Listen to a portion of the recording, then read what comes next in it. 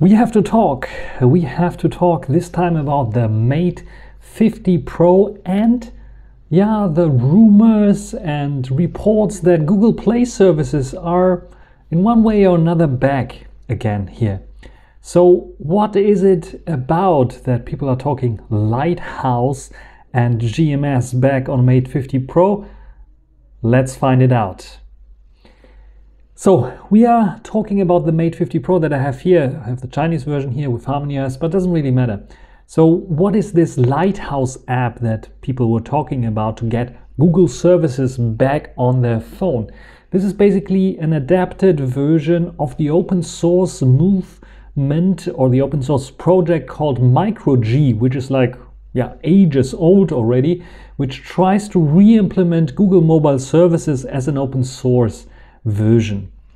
And this version has been adapted, so there's like the assistant that asks you to disable power management, for example, for the Huawei Mate 50 Pro, and is apparently now available on the Malaysian app gallery. As you know, Huawei has different localized versions of the app gallery, and one of them is the Malaysian one, and the Malaysian one has now this app called LightHouse, which is nothing more than a fancy name for MicroG fork that does exactly what MicroG does. MicroG for Huawei devices actually does. It allows you to create a Google account, to log into your Google account via the MicroG services, and then you have a Google account on your device that usually none of the Google apps by default recognize, because Google has some extra checks and balances that they added to their applications. So if you download a Google application or have already a Google application on your Mate 50 Pro or P50 Pro or other supported devices, I think they all have to run at least Emotion UI 12, then you're out of luck because it's not recognized. Also, when you think, I can just use Aurora Store or I can use APK Pure to download the Google apps to just run them here, you are out of luck. It's not working because Huawei has like some things here missing on their devices still, especially the Google mobile framework that is completely missing, and also the spoofing algorithm that can like tell the applications, I am the right Google Play services, is not built into Huawei devices. So what those developers of LightHouse maybe or others were doing is editing the official Google applications, the APK files, editing them in such a way that they are able to run with MicroG, or in this case LightHouse, to log in to the basic services. This is one of the reasons why you not find all of the Google applications on the Malaysian app gallery, but only certain Google applications, like for example YouTube and Google Chrome, as well as Google Maps. And then they are working with the Google account. But you need those specific APK files, otherwise it's not going to work. And this is currently only working on the Malaysian App Store, Malaysian App Gallery. It's not working outside of the Malaysian App Gallery. At least I could not make it run on my Mate 50 Pro, on my P50 Pro, Mate 30 Pro, and all other devices that I tried it out on. P50 Pocket even, that I tried it out on it. So it's not going to work. So how do I get Google services going? Is there any other possibility? Yeah, of course, I heard about GSpace. Probably you too. GSpace, Dual Space, and all those various different names for basically doing the same thing, running a virtual machine or a containerized Google Play services on your Android phone to run applications. There's now a new application out there that's using the same technology but highly optimized for running on Huawei devices, and it's also open source. It's not using any ad or any payment method that you need to do to run this application, and this one is called Gbox, and I have it already installed here on I thought I had it installed here on my device. Let me search for Gbox here. I think I don't have it installed on the Mate 50 Pro actually. Thought I had it installed on the Mate P50 Pro, but I have the P50 Pocket here, and here I definitely have it.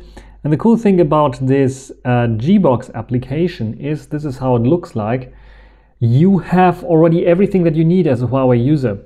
So for example, the Google Play Store is already there. The only thing that you have to do is like long press, and then you have the option to create a shortcut as well for the Google Play services.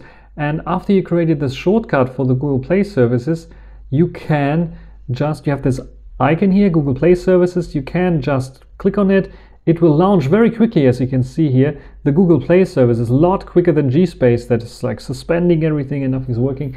And then you can just install your applications. And after the application is installed, it's even asking, should I create a shortcut for you? You click on Add Shortcut, and then you have a shortcut on your home screen for this application. And this allowed me to add the shortcut, for example, for YouTube Studio here that you can see, and various other applications. Just like, for example, I think I also have like the eBay app that usually requires for login Google Play services and such things. So I have them all installed. Also, I could install Google Maps for having all my bookmarks there as well if I like to do this. So this is one application that I recommend because it is working on all devices, on EmotionUI 12 devices, on HarmonyOS 3 devices, on almost all devices that don't have Google Play services, just like the Huawei devices, but even Honor devices that don't have Google Play services are running with those. So this is the application that I would recommend right now, a better alternative to GSpace, and also a better alternative for now for LightHouse, because I'm a bit skeptical that LightHouse will prevail. The thing is, if they are depending really on this edited Google application and they are in the app gallery, then Google could go and say, we are not allowing this. And it's probably not allowed by Google, and then Google will cut it off, and then it's gone. So the real only possibility would be that Huawei opens up eventually a possibility to enable spoofing on their devices, and then we could use normal microG and the official Google applications to at least have like YouTube and Google Maps running on the devices. But I'm not sure if Huawei is really interested in this. And I'm not so sure how long this LightHouse application will be there still in the store, and if it will grow outside of Malaysian app gallery to the European market, for example, or other app gallery markets that we have on Huawei's app gallery. So this is everything, a short little video to summarize the current situation, because there are tons of videos coming out there, especially from the Malaysian folks. I can understand this, of course, but also tons of questions. How can I get it? How can I download it? Where's LightHouse? I don't find it in the app gallery. The thing is, it's only available for Malaysian users, and it will only work with the Malaysian app gallery. And if you download the Google apps from the Malaysian app gallery, it's not going to work with the LightHouse app or microG, and then just downloading the official Google apps from APK Pure, Aurora Store, or any other app store that provides those official Google applications. So that's a short summary. And if you have some nice ideas, some interesting stuff talking about Google Play Store installation on Huawei. Actually, I really don't want to mess with this so much, but so many people asked me, because I'm testing the Mate 50 Pro right now, show me the Google apps, show me the LightHouse app. It's not going to work here.